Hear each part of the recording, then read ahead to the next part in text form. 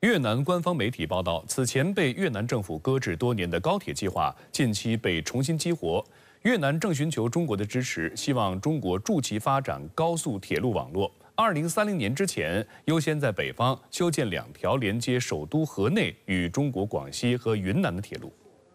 据越南政府新闻网日前发布的消息，越南总理范明政在大连世界经济论坛期间，对中国铁路通信信号集团董事长娄启良表示，越南在铁路设计、建设和技术转让方面需要中国的协助。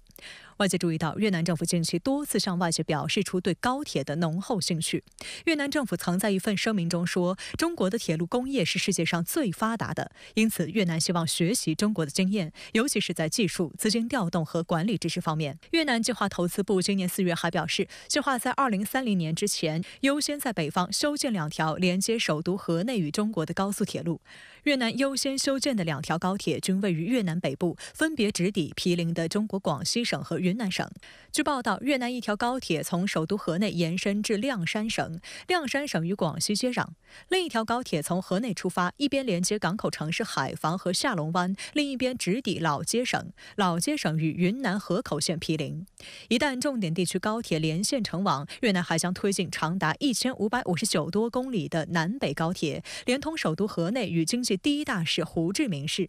未来，越南南北高铁将与中国高铁网络连通。 那么，修建贯通南北的高铁系统是长期以来越南全国的一个夙愿。那么，尤其是看到中国近年来同老挝、印尼、泰国等东南亚国家在铁路合作方面收到良好的成效，那么越南也希望用好中方的经验、技术的优势，帮助越南加快实现自己的高铁梦。所以，可以预计未来中越两国围绕高铁项目的合作将会提速。 越南缺钱缺技术，国际上具有成熟高铁建设经验的只有中国和日本。越南一开始选择了日本作为合作者。早在2010年，日本经济新闻就报道称，越南内阁已经批准了总造价高达559亿美元的高铁建设项目。该高铁项目将全部使用日本新干线技术。此后数年，越南与日本就这条高铁的修建反复进行磋商，但时至今日，14年已经过去，这条对越南至关重要的高铁依然没有动工。 分析认为，这其中有投资因素，因为2010年时越南的 GDP 仅为1410亿美元，而目前越南 GDP 已经突破4000亿美元，因此建设高铁的条件更为成熟。有业内人士认为，经过10几年的发展，中国高铁显然更适合越南，因为中国已经建成热带地区的2条示范高铁项目，分别是海南环岛高铁和印尼雅万高铁。 中国在近年来建成了全世界70%的高铁，这是实力的最好证明。这些都是日本新干线技术不具备的优势。今天，中国共产党迎来103周年华诞，也是香港回归祖国27周年纪念日。上午，香港特区政府举行升旗仪式及庆祝酒会。早上8点整，在警察乐队伴奏下，鲜艳的5星红旗和香港特别行政区区旗在金紫荆广场冉冉升起。 现场全体嘉宾肃立，面向国旗和区旗，高唱国歌。向国旗起来，不愿做奴役人们，把我们的血肉筑成我们新的长城。中华民族到了最危险的时候，每个人被迫着发出最后的吼声：起来，起来，起来！我们万众一心，抱着敌人的炮火前进，抱着敌人的炮火前进，前进，前进，前进！随后，特区政府纪律部队的直升机在维多利亚港上空飞过，展示国旗和区旗。船只在维港海面喷洒水柱敬礼。升旗仪式结束，护旗方队和仪仗队今年继续沿用中式步操进场，进场音乐和离场曲目均为歌唱祖国。值得注意的是，今年升旗仪式，香港特区警察乐队选择了多首中式军乐，例如嘉宾入场音乐演奏的是耳熟能详的《强军战歌》，第2首选用了《我们是刀尖，我们是铁拳》，第3首则是《请你检阅》。升旗仪式结束后，特区政府在会展中心举行庆祝酒会。香港本地年轻的敲击乐团表演鼓舞龙腾庆回归，整个表演动感十足，热闹非凡，感受到了香港年轻一代的活力与朝气。酒会开始后，香港特区行政长官李家超致辞。李家超表示，今天是香港特区成立27周年，也是本届政府上任的2周年。在共同努力之下，本届政府推出的不少政策也愈见成效。他还表示，未来特区政府将在3大方面全力工作：第一，全力发展经济，聚焦改善民生；第二，强化自身优势，发掘新增长点；第三，把握国家国际双机遇，搭上国家发展快车。他又宣布，中央政府将再赠送香港1对大熊猫，预計將於數月後抵港。香港呢個大家庭好快就迎來2位新成員，1對大熊貓。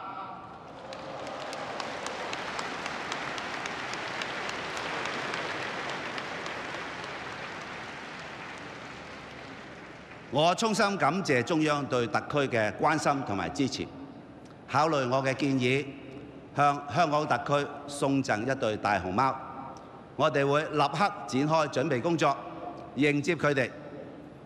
佢哋將會喺幾個月之後就嚟到香港，帶俾我哋歡笑同埋喜悅。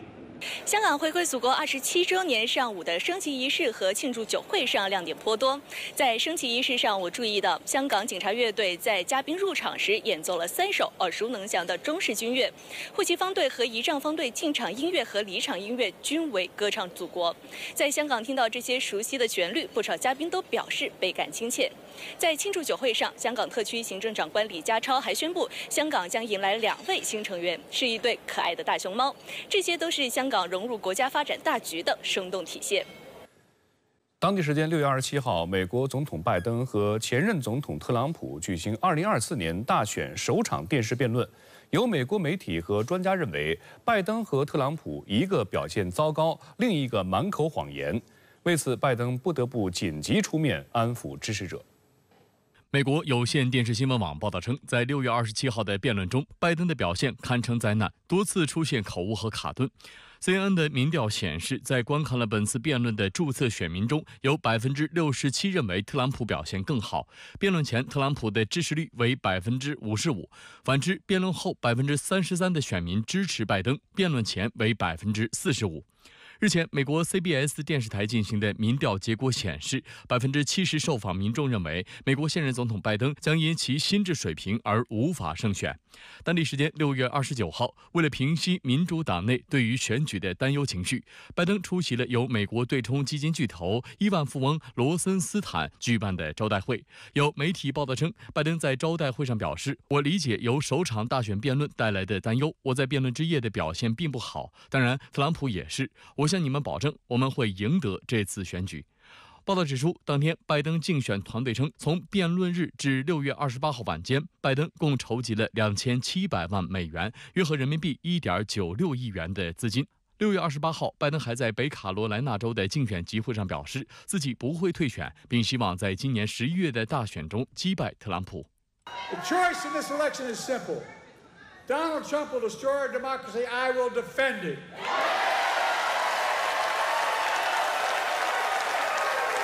So, folks, are you with me? 儘管拜登在現場極力活躍氛圍，但其緩慢的離場步伐和吃力的互動，再次讓部分美國民眾覺得他的身體狀況難以支持接下來的任期，更別提再加4年。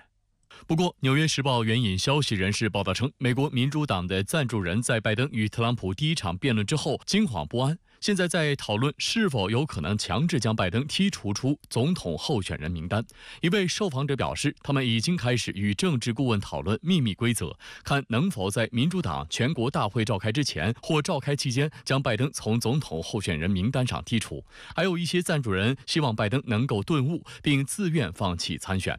另一些贊助人提議與第一夫人吉爾聯繫，讓他勸說拜登退出總統選舉。前福克斯新聞主播梅金凱利在其社交平台表示，從辯論來看，喬拜登的競選已經結束了。He was so distant, so frail, so hard to comprehend, so unsteady. You honestly didn't know whether he was going to make it through the answer, never mind through the debate, much less through a second term. The contrast between Joe Biden and Donald Trump has never been more stark.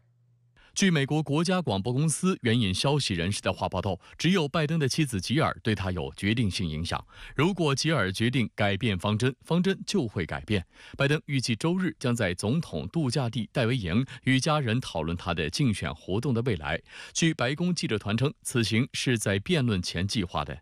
而拜登所处的民主党整个周末都被媒体追问对拜登去留的看法，多名民主党高层公开力挺拜登，包括前总统奥巴马和克林顿都在社交媒体发文表达支持。民主党众议院领袖杰弗里斯、前众议院院长佩洛西也对媒体表示力挺拜登。被视为有机会接替拜登出选的几名民主党参议员之一的乌洛克也表明，拜登绝不应退选。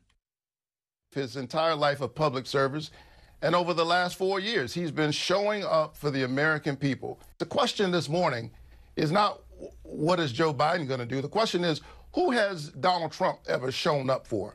other than himself and people like himself? I'm with Joe Biden, and it's our assignment to make sure that he gets over the finish line come November, not for his sake, but for the country's sake.不过，美国著名的电视节目主持人比尔·奥莱利也在社交平台发布了一则最新的独家消息。他声称，经过与家人和关系亲密者的商谈，拜登决定退出2024总统竞选，但白宫还不知道何时或如何宣布这一消息。据披露，拜登团队退选原因有二：一是民主党内部民意调查显示他无法从辩论中恢复过来；二是筹款正在枯竭。目前，白宫方面尚未对该消息的真实性作出回应。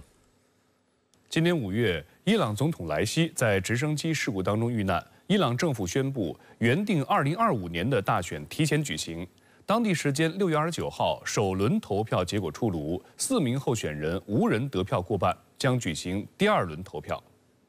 6月28号，伊朗举行新一届总统大选，共有4名候选人。投票从当地时间上午8点开始，共持续16个小时。经连夜点票，伊朗内政部29号宣布，由于无人得票超过法定当选的50%，定于7月5号举行第2轮投票。由首轮投票结果前2位的前卫生部长佩泽什希安和前首席核谈判代表贾利利进行角逐。在首轮投票中，两人的票数差距不大，佩泽什希安得票率42%，贾利利以38%紧随其后。据伊朗媒体报道，符合本次投票条件的选民超过6100万人，投票率为40.25%，低于预期，也低于2021年的总统大选。半岛电视台分析指出，经济状况是主要原因。受到美西方持续的制裁，伊朗面临40%的通胀率。德国马尔堡菲利普大学中东经济学教授穆罕默德·雷扎·法扎内根认为，外国制裁是伊朗通胀率居高不下的首要原因。如果没有制裁，通胀率可能会低得多。值得一提的是，在莱西政府的努力维持下，加上国际石油价格上涨等因素，伊朗2023财年失业率为8.1%，为历史最好水平。也有分析认为，参与第2轮投票的候选人减少至2名，这有可能将刺激选民的投票热情。出乎人意料之外的是，伊朗的议长卡里巴夫呢，这次的得票率呢比较低啊，很意外的只失去了进入第2轮的机会啊。第二呢，出乎人意料之外就是改革派啊，佩泽什希安得票率呢是非常高。进入决赛圈的佩泽什希安现年69岁，被认为是本次伊朗总统选举中唯一的改革派候选人，获得了前总统哈塔米为首的改革派全力支持。佩泽什希安任命前外长扎里夫为外交政策顾问，令他的竞选运动获得了动力。扎里夫被认为是伊朗核协议文本撰写的关键人物，这份协议一度获得了美西方认可，直至被特朗普撕毁。佩泽什希安的政治观点较为温和，主张改善同美国等西方国家的关系，并把推动解除制裁视为首要任务。他的竞争对手是58岁的贾利利，他曾在上世纪80年代参加过2伊战争，并在战争中失去了右腿，被授予活着的烈士称号。舆论普遍认为，长达8年的惨痛战争经历塑造了贾利利的世界观，他较多聚焦美西方对伊朗的强硬态度。贾利利长期在伊朗外交部任职，担任过国家安全委员会委员。值值得一提的是，他曾担任首席核谈判代表，在谈判过程中的强硬态度受到了美西方的关注。据悉，贾利利还曾在伊朗最高领袖哈梅内伊的办公室工作过。外界认为，如果他当选，其政策或将得到更大的支持。贾利利呢，主张对西方采取强硬措施，依靠经济的自给自足，扩大和上海合作组织金砖机制中的国家合作，来改善国家经济。第一轮的投票数据还显示，佩泽什基安所在的改革派支持者的参与率与上一次伊朗总统选举相比基本持平，但贾利利的保守派支持者的参与率则明显下降很多。因此，第二轮选举结果依然难料，两大阵营能在多大程度上拉动支持者参与投票，才是最关键的问题。根据伊朗宪法规定的权力架构，该国总统负责政府日常行政事务，更多关注国内事务，并在对外关系中发挥一定作用。该国的最高精神领袖对国家整体内政外交掌握决定权。但可以肯定的是，伊朗新总统将面对一系列内政外交挑战。内政方面，近年来美国制裁等因素对伊朗经济增长构成较大影响，改善民生、推动经济发展、提升治理能力将是一项艰巨且紧迫的任务。美国众议院28号表决通过拨款法案，其中还有连续第2年提供台湾5亿元的无偿军援和最多20亿美元的贷款。美国对台军援不断，在大陆出台惩治顽固台独分子的法律意见后，美国的相关动作又释放哪些信号呢？美国国会众议院28号通过向台湾提供军援的拨款法案，法案要求向台湾提供5亿美元军事融资及最多20亿美元的贷款和贷款担保，并宣称要强化所谓组合力。外界注意到，美国2022年12月通过的2023财政年度国防授权法案，授权美国国务院在2023年至2027年的5个财政年度间，每年向台方提供至多20亿美元，共计100亿美元的无偿军援。此外，还授权提供20亿美元的所谓对外军事融资直接贷款。值得注意的是，这个法案只是授权了拨款的额度，而最终拨款的数额以及拨款的方式都由美国国会拨款委员会决定。而美国国会的拨款委员会尚未就如何处理这些拨款达成一致，这意味着这20亿美元有可能是无偿提供，但也有可能是贷款。如果是贷款，则需要分期12年偿还。此外，28号通过的拨款法案众议院版还需要送交参议院再次表决，这中间很可能发生变化。例如，美国国会今年3月通过的涉台临时拨款法案，由于两院意见不一，最后的金额被砍掉至3亿美元。美台军事勾连的大幅